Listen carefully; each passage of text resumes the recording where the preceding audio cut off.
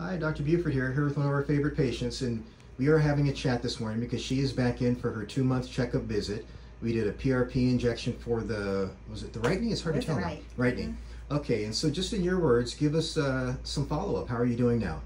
So doing much better now. About a month before I had the PRP injection, and he was very, very swollen, was hurting. I couldn't do any exercise, and I couldn't even walk normal. It hurt just to even bend it.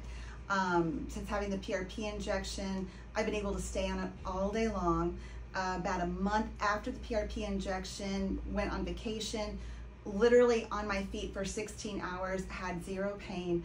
I'm starting to go back to normal routine, normal activity now, and I have zero pain now. Now it's just, I can do all my movements, have full range of motion, and I think that I can just go back to normal exercise that I was doing before, normal hiking, I think normal running now.